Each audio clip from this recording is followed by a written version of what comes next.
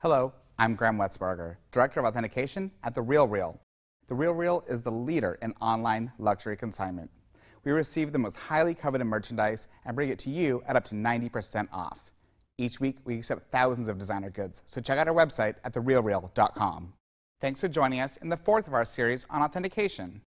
Today we're looking at Christian Louboutin shoes. The shoes made famous by their signature red soles. The story goes that Mr. Louboutin was inspired by a bottle of nail polish And took it to the bottom of a pair of shoes he was designing. The rest is history. When inspecting Louboutins, We look for three main things: construction, quality materials, and clear embossing. The construction should always be up to luxury standards. We inspect the shank of the shoe to make sure it's strong and sturdy.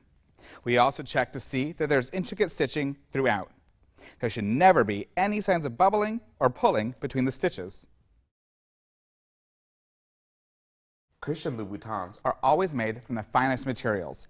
Leathers and suedes should be smooth and supple, and whether studded or glittered, any embellishment should be securely attached and of quality. The glossy red outsole should have a cleanly embossed logo. The gold stamp on the insole should have crisp edges. There are many replicas out there, and while they can imitate the red sole, there are smaller, more subtle indicators of a shoe's authenticity. Unfortunately, not all Louboutins are identical. some may be marked Paris on the insole, the outsoles of others may say Verroquillo, and some may say neither. I hope you've enjoyed this video. Check back for the next video in our authentication series.